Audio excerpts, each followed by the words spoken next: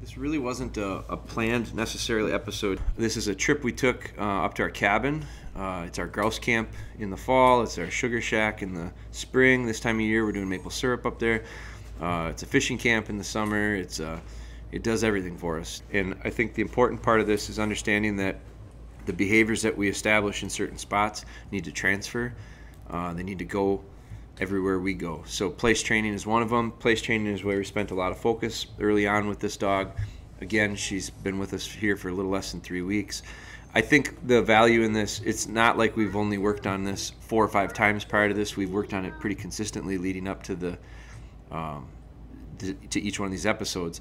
But I wanted to show the progression with it. So as we started out with no distractions in a really controlled area, as the dog learned and understood the behavior that was expected, started getting good at it, we started adding some outside distractions. Lillian is really good at that. I want to show the progression of it. So we move the locations. That's a challenge in its own place. Replicating behaviors in new spots can be challenging to dogs. So up at the cabin, that adds a distraction right there. It's a new spot, new environment. Lillian with that tape measure, that's a distraction.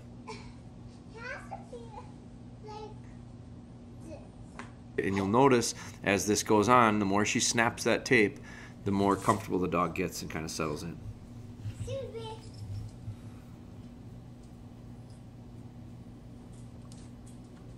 It actually gets to the point where the dog kind of ignores that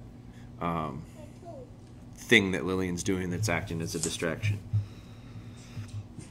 There's a lot of learning going on here. Some of it is the dog, some of it is my daughter. And so part of it is me teaching her stuff. Part of it is me teaching her stuff about teaching a dog stuff. They're not good, so they're sorry, Dad. Did they get in the way? They're good. Oh my goodness. Look at it. Oh. Are you gonna be okay? And look at my own. You got some Cheetos on your face, I think. And look at my own, Dad. Oh boy. It's a pretty big toe. I don't think that this is different than a lot of things in life where there's a lot of opportunities out there to gain ground as far as your training progress. And they don't always have to be very formal, structured situations.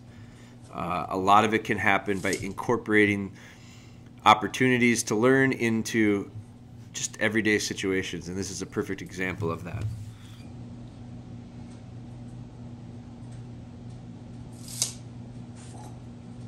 See that? Did you see that? Did you see? Mm-hmm. Watch.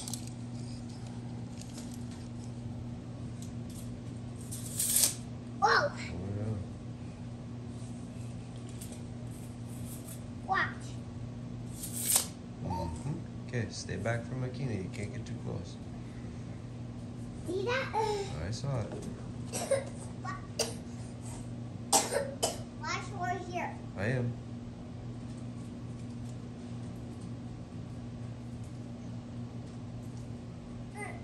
It's long and long necks. Big trap.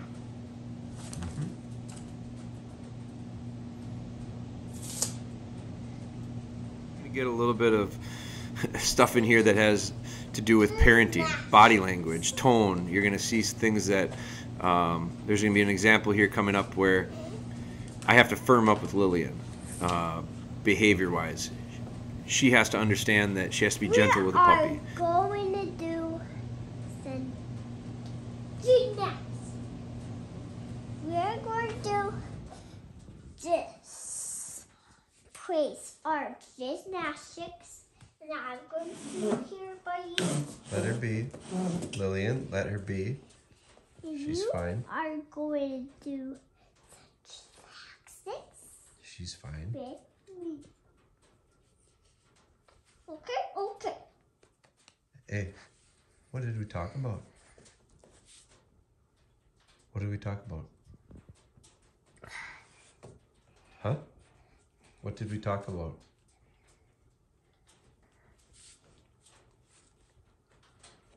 Lillian, what did we say? Gentle, right? Isn't that what we talked about? Huh? We're gonna be gentle? Is that right? Are you listening?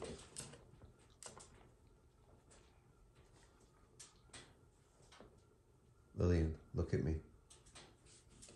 Gentle, right? And you can tell by how I deliver it to them, both with body language, with tone, with verbal. We talk a lot more to our kids than we do to the dog Yes, because Dad. the verbal part means more. Right?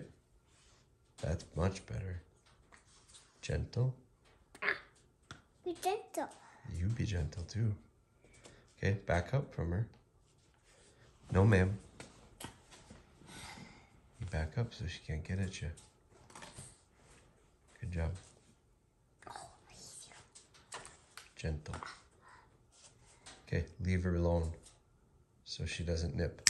Lillian, hands back. Some of these issues with the little puppy wanting to nip at her clothes and lick on her, and some of that is some testing.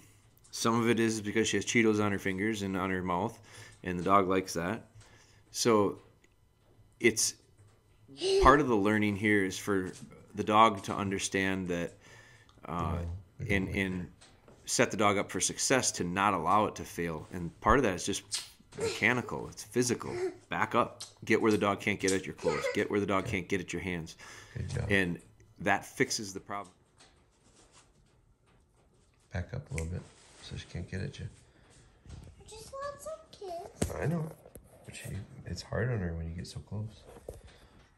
You just stay back a little bit. Physically lowering yourself down to that puppy's level is body language.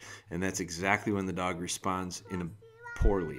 She tests when Lillian gets down at her level and gets into her area.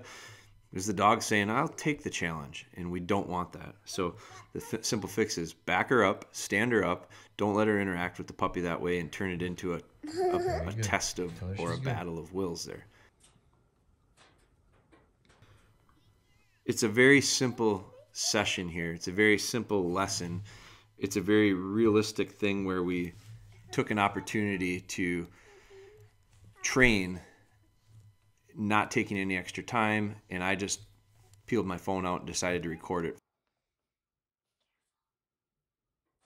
There's several times in here where Máquina goes to the edge of the bed, stands really steady, really staunch. Something that we're going to ask her to do more formally as things move on, but we're going to have to put together a plan to have the dog understand that those are the behaviors that we want at times, and for them to do it on cue.